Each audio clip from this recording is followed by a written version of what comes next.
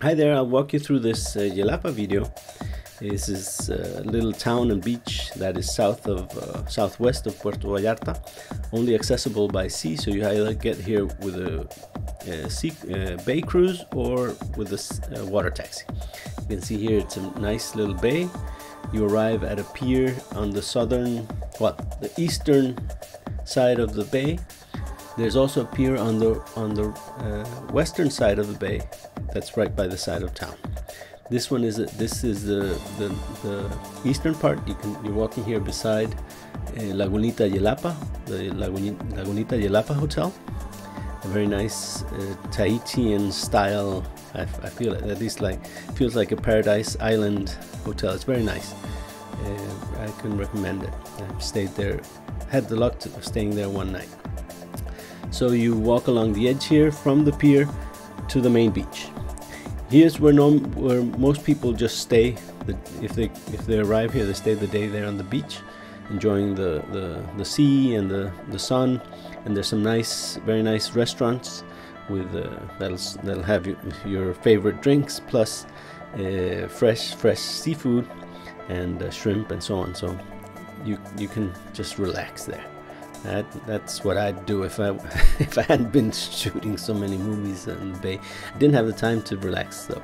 But anyway, the beach is very nice. The water very warm.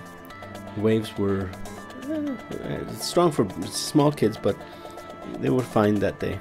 And I'd say the sand is a little bit coarse. It's not the finest of sands. So I would recommend, if you're going to walk, to have some closed sandals or just normal sandals, and you won't have your feet. Well, it's not going to hurt your feet, but in the end it can be a little bit tiresome to walk on the sand. And so you can see here, you walk to the end of the beach if you want to visit the town, which I for a long time didn't know existed. You walk to the western end of the beach, and then there's some stairs up. You can see some nice aerial shots here. Take a shot by Luis Romero, and you walk up the stairs and you end up on a path like a sidewalk, and you are taken directly into the little town.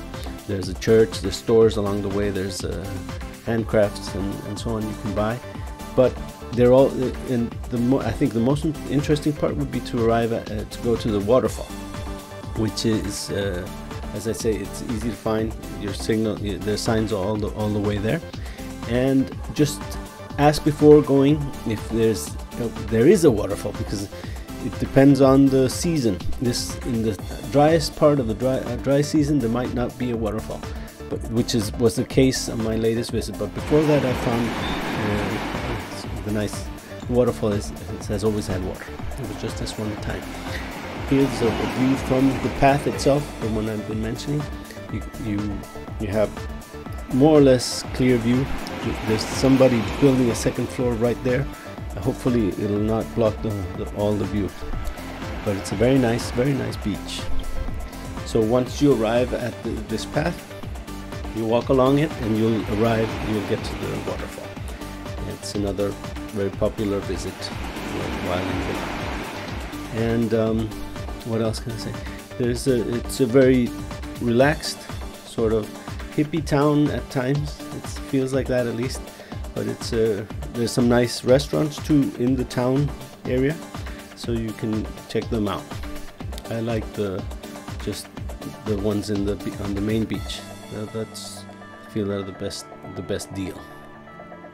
So this is a nice waterfall. Hope you liked the shots in the video. If you have any questions, ask them in the comments and I'll try to reply. If you like the video, please click on like and share if you have somebody that would like seeing it. Thanks for watching the video. Until the next time.